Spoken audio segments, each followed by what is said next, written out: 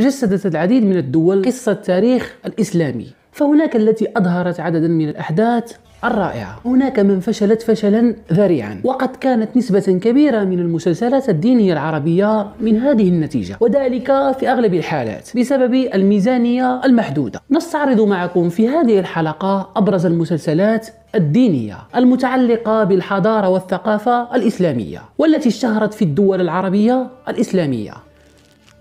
هيا لنبدأ.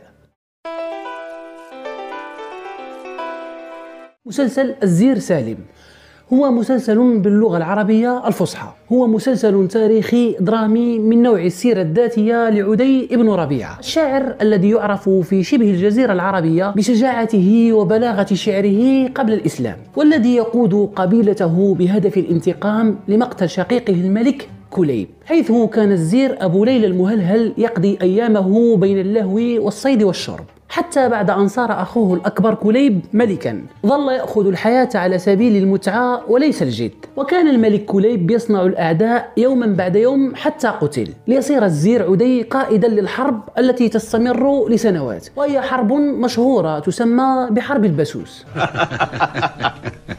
هذا الغريب أريد أن أخذه معي إلى حانة الحي، سأدعوك على قدح من الصهباء. مسلسل هارون الرشيد.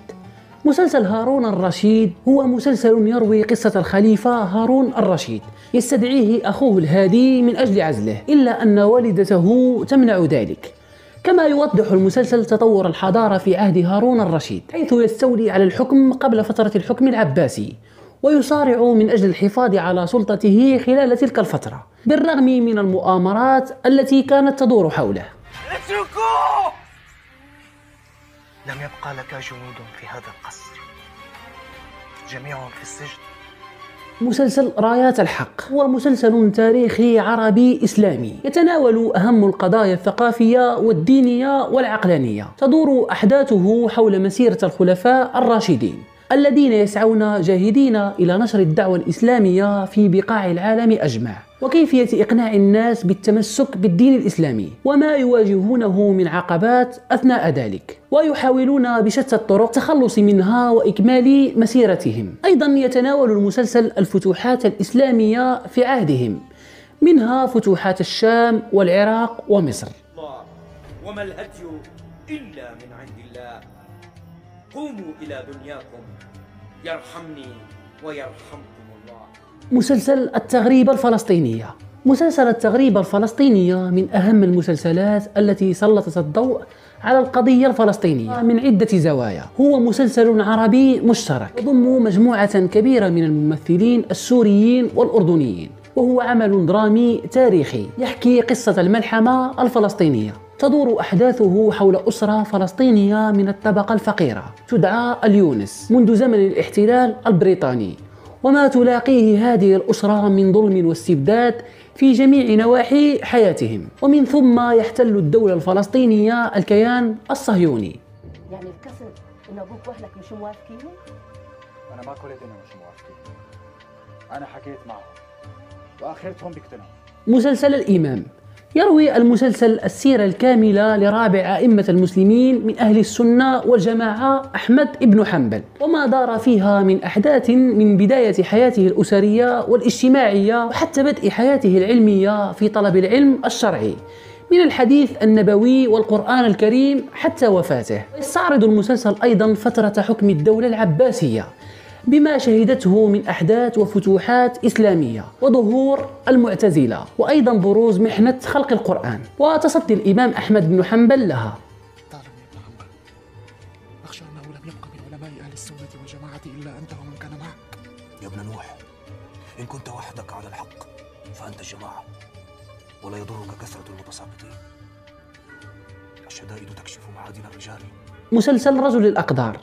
يتناول المسلسل السيرة الذاتية للصحابي الجليل والحاكم عمرو بن العاص، بداية من نشأته ومعارضته للإسلام والمسلمين، ثم التحول الذي حدث له وساهم في دخوله الإسلام، انتقالا إلى عبقريته وإدارته في الحروب، ثم فتحه مصر وتوليه عرشها، وأبرز الأحداث التي حدثت بعهده. كان المسلسل معالجة درامية دينية تاريخية لسيرة الصحابي عمرو بن العاص في أيام الجاهلية، وحربه ضد الإسلام وضد أخيه هشام الذي اهتدى للإسلام منذ بدايته، ثم دخوله في الإسلام واختيار الرسول صلى الله عليه وسلم له ليقود الحملات لنصر الإسلام. فإن تبنا وتعهدنا بدفع الزكاة كما أمر خليفة رسول الله. ليس أمر خليفة رسول الله أيها الغبي، بل هو أمر الله، وما خليفة رسول الله إلا منفذ لأمر الله عز وجل، والله عز وجل غفور رحيم. سأكتب إلى خليفة رسول الله.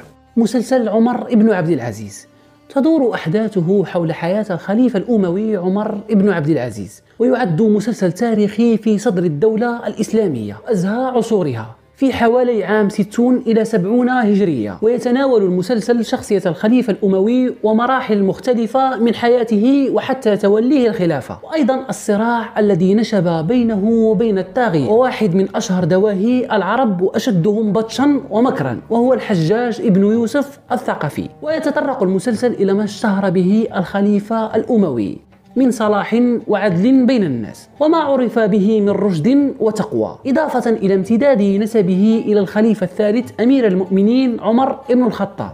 ما هذا يا أمير المؤمنين؟ إنه حطام رجل عاجز كفيف. فإنها لا تعمى الأبصار ولكن تعمى القلوب التي في الصدور. مسلسل ملوك الطوائف يحكي المسلسل عن الفترة التي عرفت في التاريخ الإسلامي بزمن ملوك الطوائف بعد سقوط الخلافة الأموية في الأندلس ونشوء الدويلات الصغيرة المتناحرة في مدن الأندلس العربية قرطبة، غرناطة، وإشبيلية والكثير، كما يحكي عن ظهور ونشأة المرابطين في المغرب وسيطرتهم في النهاية على دويلات ملوك الطوائف صيانة لها من الوقوع في يد قشالة التي تحالف معها أغلب ملوك الطوائف. يعتمد المسلسل على الجوقة التاريخية لتأكيد فكرته الرئيسية، ويأخذ صورة بانورامية للأندلس في ذلك الوقت. فرغم التأكيد على الشخصيات الرئيسية في العمل، إلا أنه يقدم رؤية متكاملة لمختلف دويلات الأندلس، يحاول رسم صورة دقيقة للحياة الأندلسية في ذلك الوقت. سك بهذه المكرمة.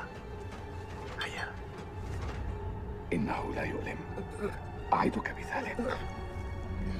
مسلسل الحجاج يعرض المسلسل قصة الشخصية القيادية الإشكالية الحجاج ابن يوسف الثقفي، صاحب الشخصية التاريخية المميزة التي أثارت حوله عاصفة من الآراء المتناقضة في فترة من أكثر فترات التاريخ عصفا بالأحداث. وصف بطاغية العرب والسيف المسلط على مناوئي الدولة المركزية ورجل المهمات الصعبة ورجل الدولة الداهية، شخصية قيادية إشكالية تأرجحت سيرته ما بين شدته وقسوته وبطشه بالأعداء وبين لينه وولائه للخلافة الأموية وطاعته لرأسها، شخصية تضاربت حولها الآراء واحتارت في رسم صورتها، تركته أثرا في التاريخ العربي الإسلامي وأبقته حيا عبر الزمن كشخصية غيرت وجه التاريخ في زمانها.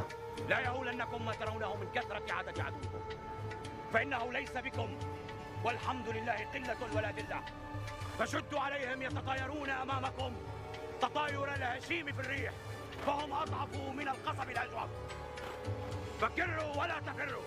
مسلسل أصحاب الكهف يروي المسلسل قصة حدثت في فترة حكم الإمبراطور قيانوس، وذلك بعد رفع المسيح إلى السماء بسنوات، عندما كان بنو إسرائيل يقتلون كل من يؤمن بالله. تروي القصة حكاية أشخاص كانوا يخفون إيمانهم بالله، وعندما كشفوا على إيمانهم هربوا إلى كهف، وبقدرة الله عز وجل ناموا في الكهف لمدة 309 سنوات، وظن الناس بأنهم ماتوا ولم يستطع أحد الدخول إليهم. نعم، لقد استيقظ، ولكن هذا مستحيل. ليس هناك أمر مستحيل على الله يا سيد هركليوس.